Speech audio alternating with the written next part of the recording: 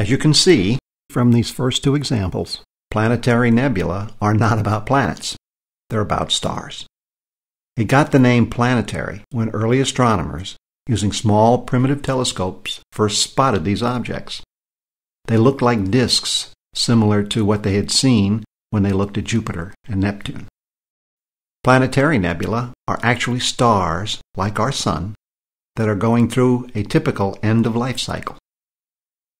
They have ejected much of their mass into their surroundings and then collapsed in an explosion that ejects a massive amount of additional material at much higher velocities. The faster-moving material crashes into the slower-moving stuff to create spectacular formations. This Helix Nebula is just one of them. Here we have the fluorescing tube, or a donut, where we're looking straight down the middle of it. A forest of thousands of comet-like filaments embedded along the inner rim of the nebula point back towards the central star, which is a small, superhot white dwarf. That's what's left.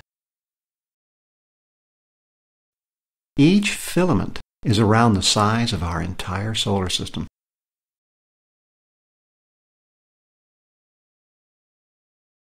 Based on the nebula's distance of 650 light-years, triangulating its angular size corresponds to a huge ring with a diameter of nearly 3 light-years.